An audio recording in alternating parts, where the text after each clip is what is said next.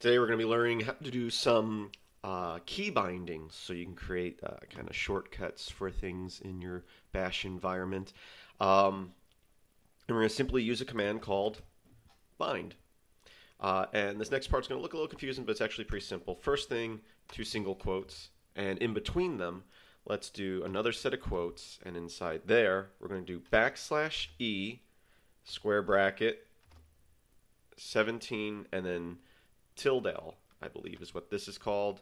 A little squiggly line that represents your home directory in many cases. So this part right here represents the key that we're going to be pressing. And that key in this case is the F6 key. And we'll look into more on how you find that out in a little bit. Now we're going to say colon.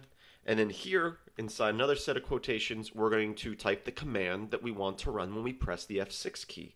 And in this case, we'll just type exit, but we also want to put \N for new lines, so it types out exit and hits enter. So we'll hit that, and we can go on with, our regular everyday stuff, blah, blah, blah, whatever. And then if I press F6 at any point now, it closes the terminal window. Now, this doesn't get saved from session to session. I can hit F6 here, and all it does is print up a character on the screen. So, once again, let's look at that command. It's bind, and then inside these single quotes, we're going to put the key that we want to press, which right here means F6, and then on the other side of the semicolon, the command we want to run. Now, if we did the same thing without the new line, let's see what happens. It just types out those words. So you can create shortcut key bindings to type something on the screen and not necessarily run a command, which could be useful. You can also, if you want something more than just F6, maybe F6 and then type something. And I'll give you an example here. We can go the same command. So bind, and then inside our single quotes, then double quotes. And over here, this is our key, our symbol for the F6 key, but we can also type something like by. And let's not forget our \N here. Now, I can press F6. Oh, that was F5, sorry. F6, and you see nothing gets typed on the screen, and I can start typing. I'm typing B, Y, E, and when I hit the E, it closes. So that is another way you can do these key bindings. Once again, let's have a look at that. We did bind, and then inside our single quotes, we have our double quotes here, which represent the F6 key, and then what we want to type.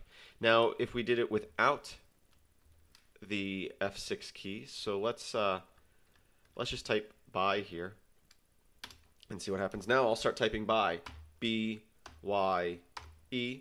So you can just do keywords like that. The only issue with doing that is, as you noticed,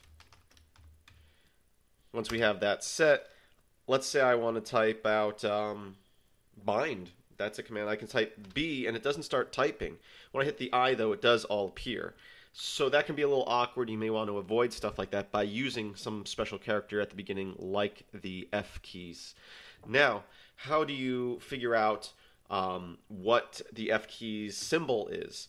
Well, that's simple enough. If we just do read, which we've used in the past to grab user input, we'll hit enter, and then I'll press F6. And right there, it shows you the F6 is the square bracket, 17, and then the tilde. F5 is 15. F7 is 18. F8 is 19. I can hit any of my F keys. Oops, that was F11, which makes the screen full screen. So that is how you can figure out what the special characters are. And that's pretty much the basis of it. So let's quickly review. We'll go back up to this command here. We've got bind, and then inside our single quotes, we have everything here. The first half of it before the colon here is our characters here. If you're using a special character like an F key, you're going to want to start with E or \E, and then the symbol for that.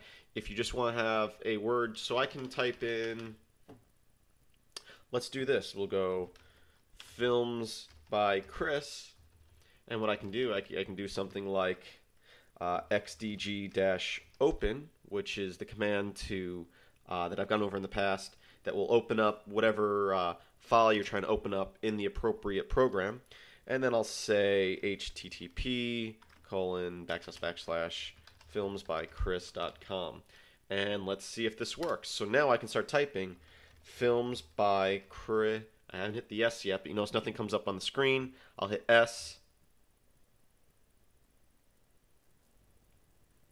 It opened up the browser, but because I didn't put my command there in single quotes, and I put one too many backslashes, it kind of removes some parts of the layer. Let's see if I put if I do single quotes here, if that will mess stuff up. I'm now experimenting, which I do sometimes in videos, and I really should test stuff out first. But now I'll go films by Chris. Nope, that didn't work. I just typed that out.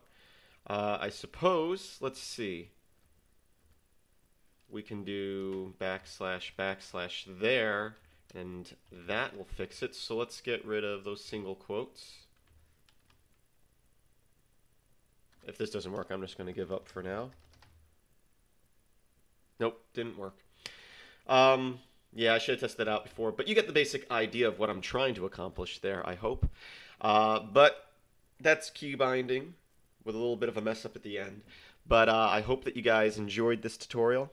And please visit filmsbychris.com for more video tutorials like this. I'm sure once I look at this again, the mistake I'm making is going to be quite obvious, and I'm sure someone will comment on it.